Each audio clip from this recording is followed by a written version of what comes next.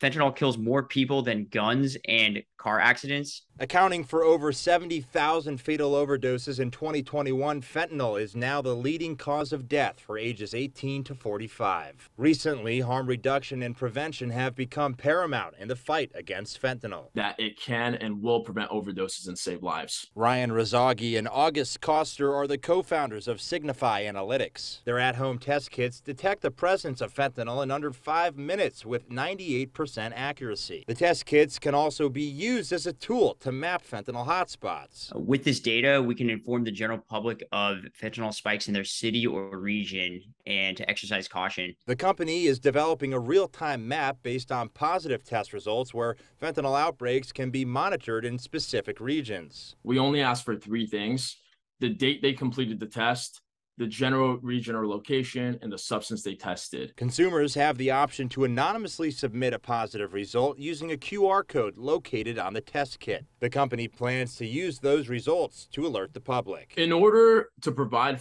accurate fentanyl spike alerts, we need substantial data. Once we're confident that the aggregated data is accurate, we can proceed to testing and deployment of the real-time map software we're building. Like many Americans, their motivation to speak up and make a difference hits close to home. We unfortunately lost a close friend due to an overdose, and obviously this was heartbreaking for us. We realized how tragic this situation is and that fentanyl is ripping through communities. In Harrisburg, Brendan Scanlon reporting.